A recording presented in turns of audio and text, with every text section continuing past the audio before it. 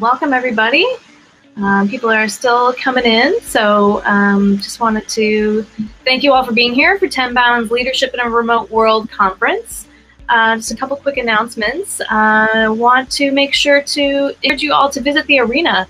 There's a lot of great booths happening there with conversations with all of the companies here in this panel, so you can continue the conversation there. We do ask you to keep your mics muted. And please utilize the Q&A section of the chat box to send your questions to the panel. So I would like to introduce the panel. We have Moses Castillo from Outreach. We have Rebecca Garber from Jump. We have Jeremy Leville from Lead IQ. And Joe Venuti from Sendoso will be your moderator for this conversation on remote burnout, beating the quarantine blues. Over to you, Joe.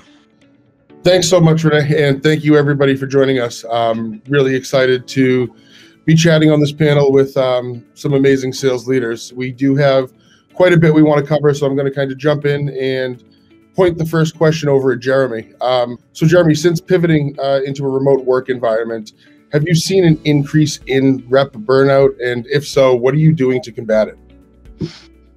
Yeah, it's great to be here too. Thanks for joining, everybody. Yeah, I would say for me personally, speaking as like a rep, because I'm like in a individual contributor rep position rather than leadership. Like one thing that I just did recently, I took a PT day, just like as a mental health day, and like in our HR system where it says like reason for taking the PTO day, like, and it just is optional, like you don't have to say anything. Like I just put like avoid burnout smileys, and then my manager, she saw that, and then she was like, hey, you know what? We'll just give the whole team, so it's this Friday, we're just all, taking a mental health day to kind of recharge and like literally avoid burnout. So that's the things that I'm trying to do. Awesome. Rebecca, how about you? Yeah, absolutely. I think that we are all in agreement here that there definitely has been an increase in burnout. And something that I really like to think about when I think about this issue is that if you think about coming to work every day, I think there's a cultural aspect and a spirit aspect of like coming to work and liking the people that you work with and enjoying your position. And then there's the idea of motivation. And that's, are you actually motivated to do the day-to-day of your job? And I think that being remote and being in lockdown created an even larger focus on the importance of the motivation piece of the BDR role. And I think that the team needs to be genuinely motivated to do their job, because we don't have the spirit to fall back on right now. We don't have snacks, we don't have the ping pong room, we don't have the ability to laugh with our colleagues. And so as a leader, I think I've really taken it upon myself to uncover and really ask what motivates my individual team members to their job, not necessarily to come to work, that's a different issue, I think, and to address those things. And something that I've really focused on internally is career planning, because a lot of my team, what motivates them to come to work is, job progression. So I've doubled down, and I'm going to be spending a lot of time making sure that's very clear to them. Also, we're taking an organizational approach to help elevate the BDR role internally. So we have BDR calls of the week, where the entire organization is exposed to what the BDRs are doing on a day-to-day basis. And we also really make sure to highlight the importance of the BDR role whenever we can. So really, my takeaway to all of you is to really focus on the motivation bit, especially when it comes to the BDR role.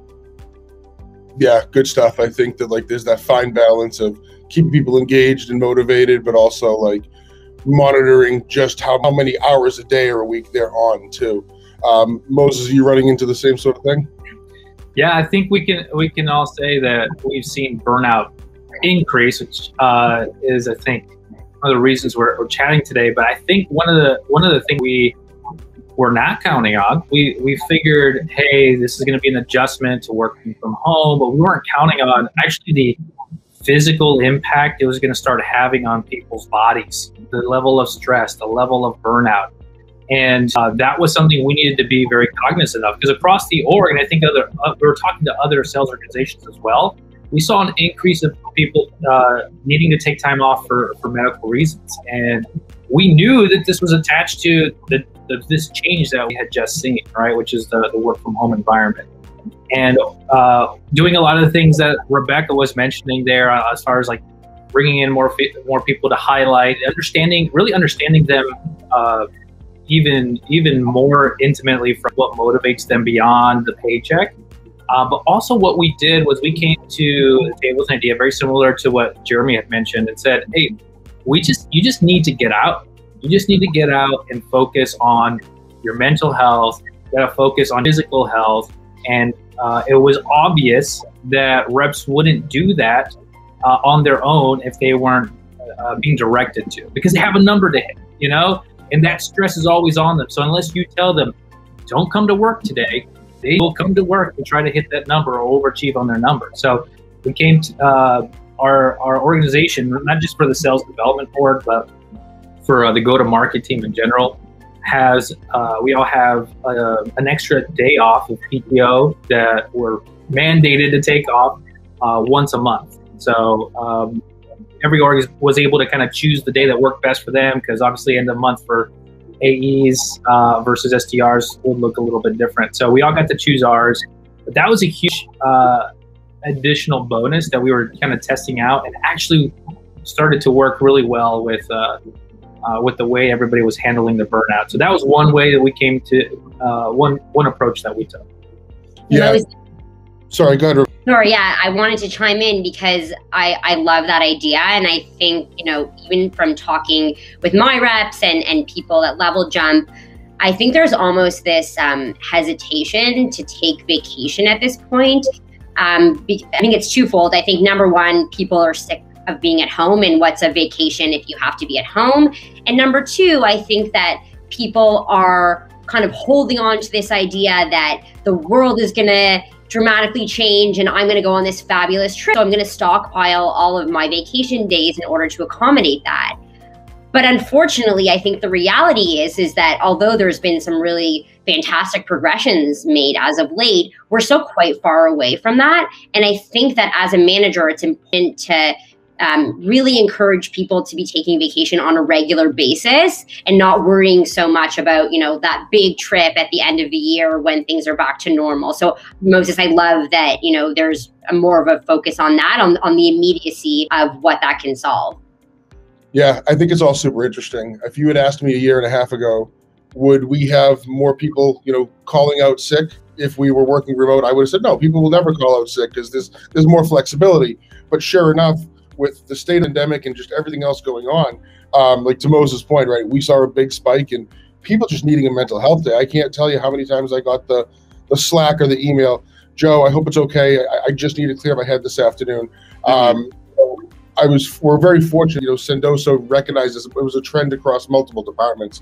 So there was absolutely, every now and then they'd come in and just, hey, next Friday, company holiday, you know, no one on Slack, take the day, refresh. So all that was super helpful, right? And I think like this kind of pivots into the thing I wanted to touch on is work-life balance, right? I know for me specifically, I was never great at turning the computer off before.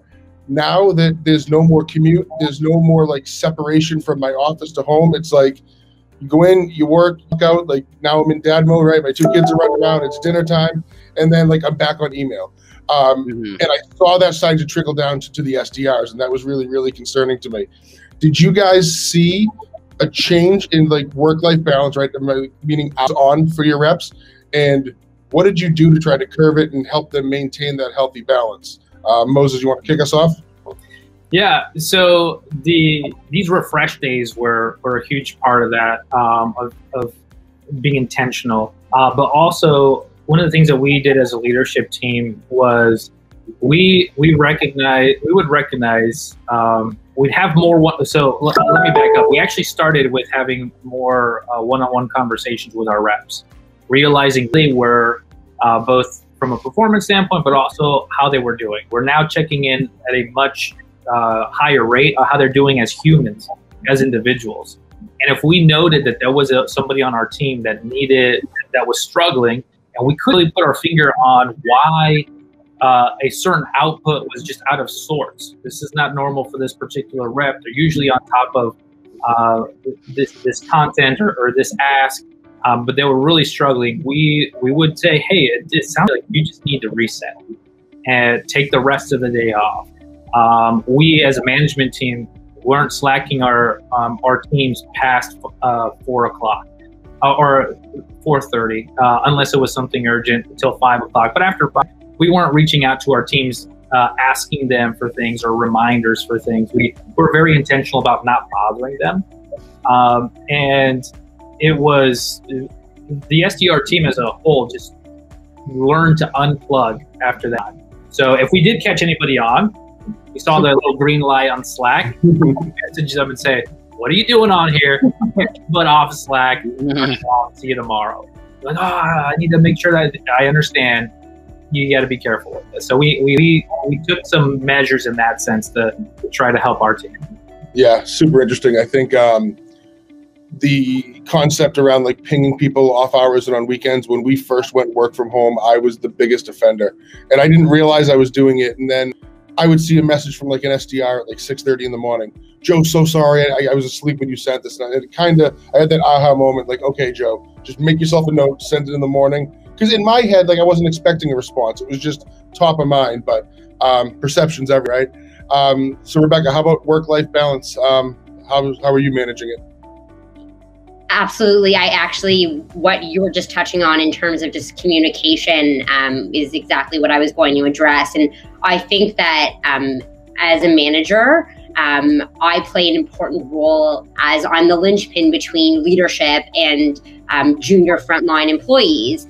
And in a circumstance where exactly what Joe just described, really what happens is that the person that's lower on the totem pole, like they're the one that actually is suffering in that circumstance because they feel like they need to write back, and they apologize. And I think just communicating upwards and advocating for mental health initiatives, for the types of burnout that I'm seeing on my team, and making it really explicit about what that actually could mean for the company financially. I mean, you could have reps burnt out, you could have reps leaving, and I think it's just, as a manager, it's really on us to communicate and create that space for the more junior people to actually reduce burnout. And it all starts from the top, and it's a very expensive one. So those are things that I'm certainly cognizant of well, and with my communication as well, and encouraging leadership to be cognizant, because in the end, they're not the ones that are going to suffer. It's going to be the more junior employees, and we need to protect them in those circumstances. Yeah, 100%. Jeremy, how about you as someone that's trying to push deals across the finish line? And I know you always put a lot of hours in anyways. How are you kind of managing it on a personal level? Yeah, it's not easy, and like along the lines of you guys were saying sometimes later in the day, if it's like after 5 or whatever, you don't Slack the person. One thing that's challenging internally, we have a global company, even though we're kind of small. Our whole software development team is in Singapore, and so like our monthly all hands call, the only time that our whole company can be on the call, like I'm in the East Coast here in the Boston area, and our monthly all hands call every month, my time is either at 8:30 p.m. or 9:30 p.m. Like depending on, just depends. Time zones are weird.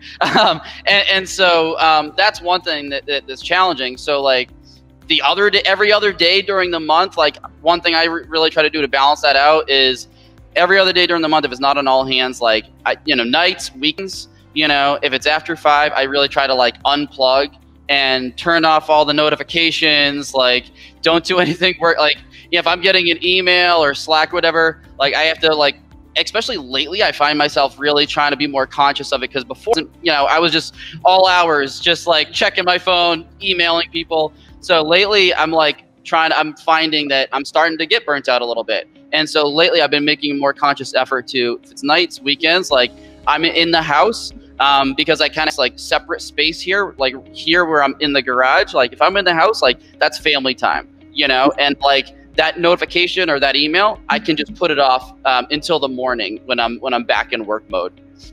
Yeah, it's interesting. I think that you pivot to work home and you think I have all this time with my family, but you've got to be very, very intentional about it. In some cases, more so now than before, because it is so easy to just walk down the hall and fire up the laptop or whatever it might be.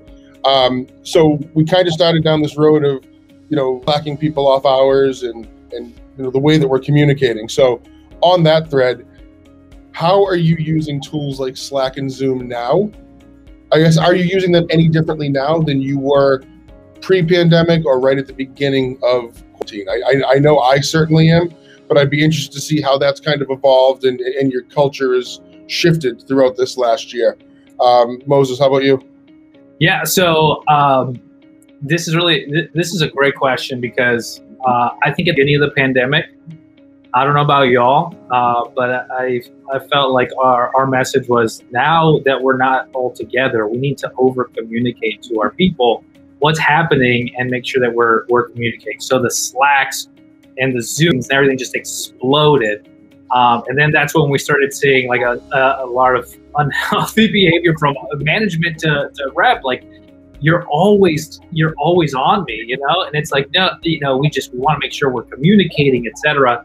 And I actually found that a couple things. One, going back to the previous question about like work-life balance, slowing down, it's counterintuitive, right? We pushed the limit up, but actually reversing that and saying, hey, I'm going to let you. And fortunately, with a tool like Outreach, I can see what my reps are up to all day. So I can actually get a lot of the information I need without actually slacking my reps. And so giving them that autonomy is actually the reaction that has been like an excellent, like, thank you for not, you know, that feeling of micromanaging is gone.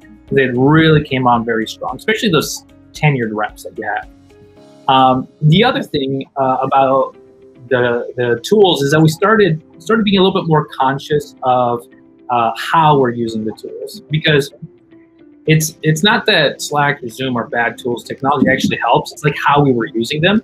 And we had a tendency at the beginning, especially, to just, you know, send information and get the point. This is what I need. We get on Zoom and we're talking about agenda items because we've got to be efficient on this particular meeting. In the conversations, like how are you doing, the water cooler talk, the walk to the kitchen to grab some coffee, whatever, is no longer there. So to intentionally change that up and say, hey, we're throwing out an agenda or a very light agenda today.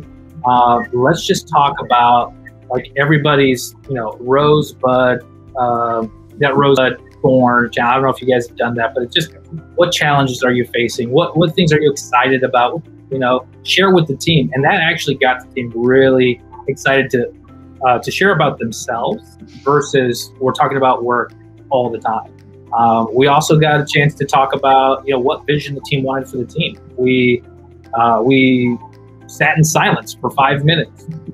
I asked them to journal, and they just journaled about what they would like this team to be, what they would love it to look like. We went around the room and the virtual room and asked, like, you know, what is it? You know, and everyone got to share what they felt passionate about, what they wanted to see. So that's been a way that we've tried to insert more of a human touch into our actions versus using them for work purposes. And the last thing, I said 2, but I guess 3, breakout rooms, or another more intimate setting from a large group to a small group that you can really facilitate that connection that we've leveraged today. Awesome. Jeremy, how about you? How has your tool usage shifted? Yeah, so I kind of touched on building off something I mentioned before about like turning off some of the notifications and stuff. Like kind of a funny story that even relates to this webinar that we're on right now. In doing some preparation for this and, you know, kind of preparing some of my responses and stuff, like, you know, I had a little bit of time to do it, but while I was doing it, like in between some of my other calls and meetings, I was getting blown up on Slack. Like I was getting all these notifications, and you know that noise, that noise that, you know, it makes when you get like a Slack notification, like it's like starting to drive me crazy. I was like, so I had to close out of Slack. And so that's kind of one thing that I'm doing, using Slack a little bit differently. Like if all of a sudden it's getting too distracting, like just close out of it, shut it down. Like there's nothing that's that important. Like if it's something that important, like for me personally as a rep, like if it's a deal like where I need to send out a contract, like that'll be either that somebody will be either call or email me about that. Another thing like with Zoom, that I've been doing, like me personally as a rep, like this is something that our VP of Marketing, Ryan O'Hara, says. It's like, don't use any virtual backgrounds, because like you really want to be your real authentic self to that prospect. You know, or even if you're managing a team, like, you know, you really want to be your real authentic self. And, you know, if you have a virtual background, like they don't know where you are. Like you could be in like, you know, in like the devil's cave or something. Like they don't know, you know, just be real and authentic. Like don't use virtual backgrounds. And obviously this is kind of obvious, but always have your camera on. It seems obvious, but like still some people, like I was on a call yesterday and with a prospect, and 3 out of the 4 people like that, you know, from their team, like didn't have their camera on. Like, you know, be transparent, like about who you are. Like you got nothing to hide. So definitely always have your camera on and be real.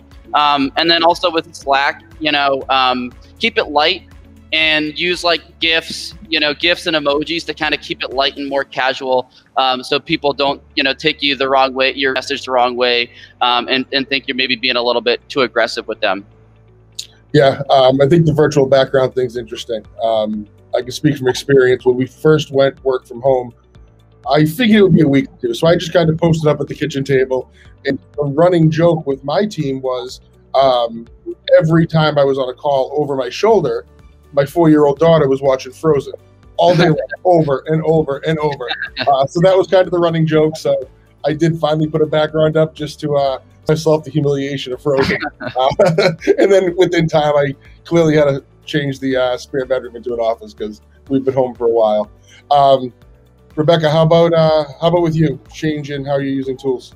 Absolutely. So firstly, Jeremy, I don't know if you're aware of this, but you can change the Slack sound. At one point, that knock was really too much for me. So I have this lovely ding. It's kind of Tinkerbell-esque, but you can go through and choose anyone that is most suitable to you. But yes, at one point I had to get rid of that knock. Mm-hmm. But to that point, I think that yes, there's a frequency problem, but these tools are here to stay. Especially, I think we're going to be going back to the office on a full-time capacity. So it's really what's top of mind for me is, you know, how do we humanize these tools because they are here to stay? And touching on Moses' point, I've really noticed that now you're in back-to-back calls, you get on a Slack or you get on a Zoom and there's no banter. Like I'm all about this hashtag bring back the banter because it's gone. Mm-hmm. And it just, we jump right into things. Even on Slack, I think it actually makes it really easy and appealing to communicate in potentially a poor way. And the tonality of the communication can be misread. Mm-hmm. So I think that we have to think about this. Like it's taken us some time to master email etiquette. So you can use an email to deliver later. Instead of having a meeting, you write an email. I think now we have to learn how to master Slack and Zoom etiquette and how to humanize it. So something that we've done is that we created an Ask Bot through Salesforce. So every time someone on the BDR team books a meeting, the whole company knows about it. So we want to humanize wins through Slack. We've also injected some culture into Slack. Just to soften the platform in general. We've had some, social competitions through Slack. So I think really just maybe encouraging people to have more fun, use emojis, have organic conversation, bring back the banter because these tools are here to stay. Yeah, I think that's all really relevant. To your point, it's so easy to fire off like a 5-word Slack. And it probably sounds mean or short, but in your head, it was the same as having a 5-minute conversation and asking for whatever it was. So yeah, perception's definitely an issue. I know I try, and I'm probably like 50% on it, but I always try to at least start with hi or good morning or how was your weekend before I go into whatever it is I need. But like to Jeremy's point, there's times when you get 8, 9, 10, 12 Slacks backed up and You just got to get through them. So cool. We're coming up time, but the one thing I do want to kind of touch on before we wrap up is everything that we've talked about today, in one way or another, I think ties back to culture, right? I know, like, I can speak for my team. One of the things that I was most proud of was the team that I had built and we grew substantially was the culture. Like, it was a tight-knit group of people. We all genuinely enjoyed each other. And we went work from home, and like the initial comment I kept hearing was, I miss my friends. Like, I feel like I would go to work and see my friends. So I know there's a multitude of things that I've tried to do for like virtual happy hours, and our company's been great about, you know, no more catered lunches. So they would actually like use Sendoso and send us DoorDash gift cards once a week to buy an employee's lunch. So we try to do a lot of things to preserve our culture. What are you doing with your team specifically to keep them engaged, keep that camaraderie and that team spirit alive? Rebecca, you want to lead us off? Yeah, absolutely. I think this is a really tough one and something that, you know, a lot of companies are focused on maintaining. Something that we did, and we're trying to bring this back, is that we would have outdoor sort of park meetups where we could meet outside, maintain distance, but actually see one another. And we'd all really look forward to it. The weather is getting nicer, so we're hoping to do that again with the team. And it's a really great way to actually see one another. Another like fun idea that we've done recently that I don't think this is novel, but is we're like a walking challenge.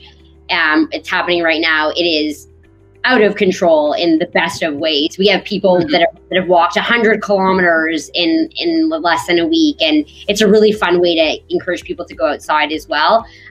But yet, like, maintaining culture is totally top of mind, and I don't think it's necessarily solved with more Zoom happy hours. So it's really understanding what your team is missing and finding a way that doesn't actually lead to more burnout, because sometimes those Zoom happy hours do.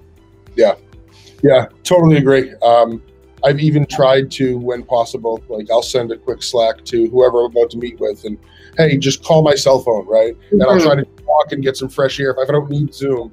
Again, it's really the face-to-face piece, but I think it's equally like as important mentally to just get out, right? So take the dog, walk around the block, just go stand in the yard and get some fresh air. Moses, how about you? What are you doing to preserve culture?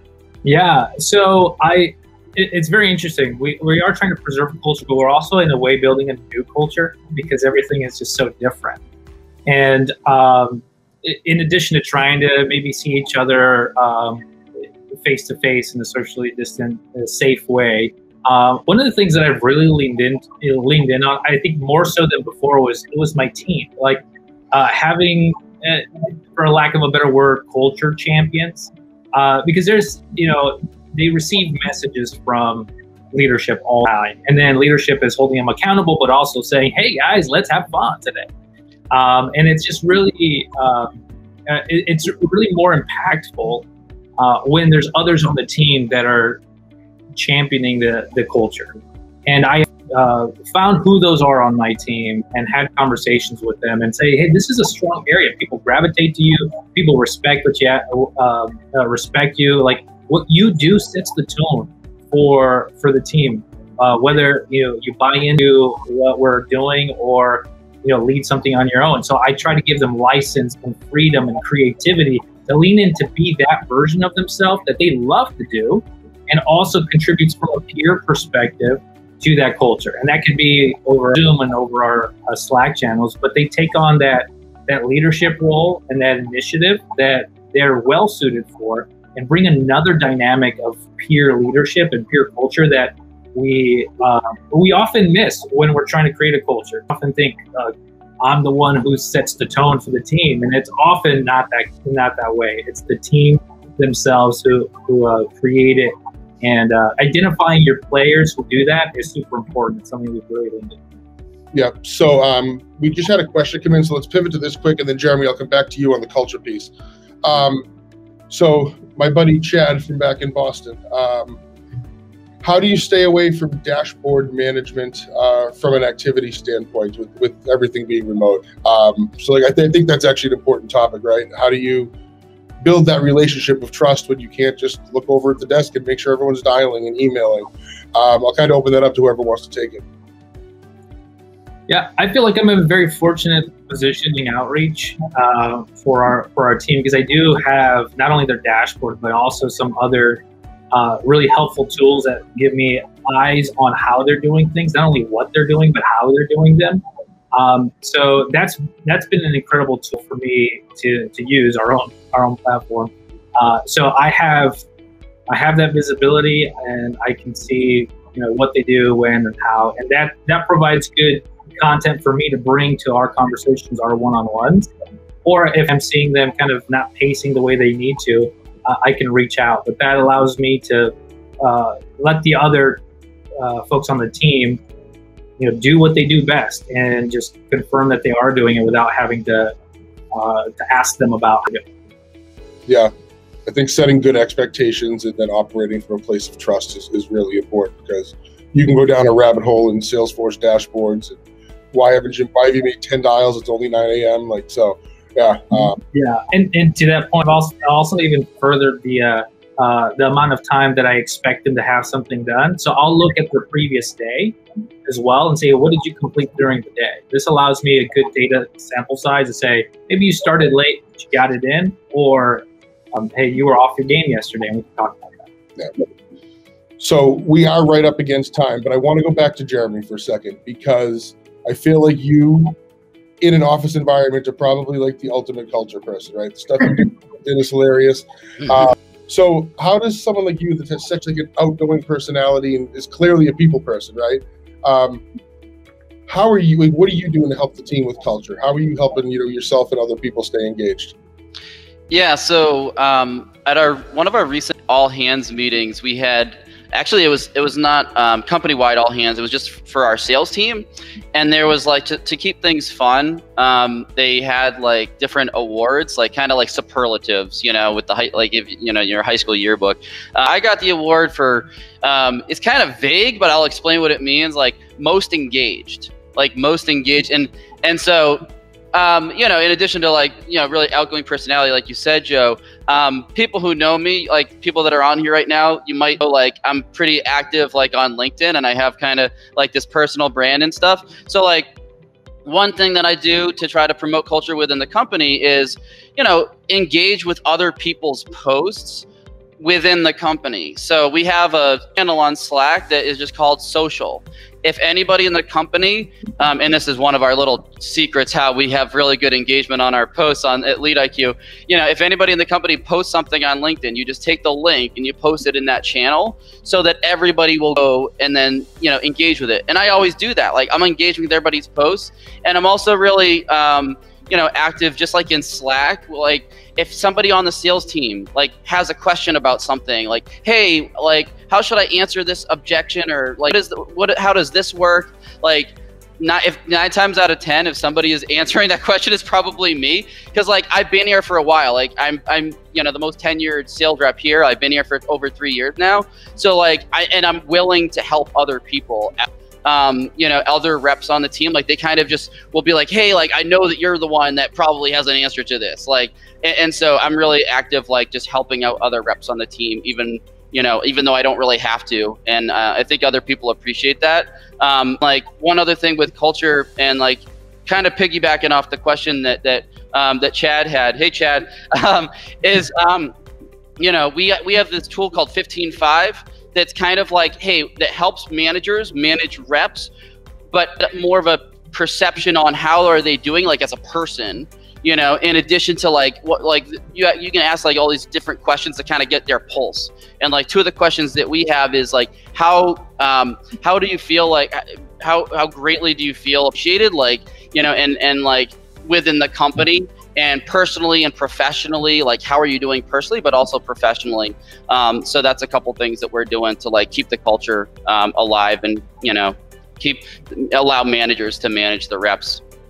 Awesome. And I think right on cue, I just saw Renee pop back in, so I think we are winding down. But I want to thank everyone who joined. I obviously want to thank Rebecca, Moses, and Jeremy. It was great having a chance to chat with you guys. Renee, I don't know if you have anything to kind of close us out. Just want to encourage everybody to head over to the arena. I think all of you have booths over there, so people can continue the conversation with you there. And thank you all for a great session.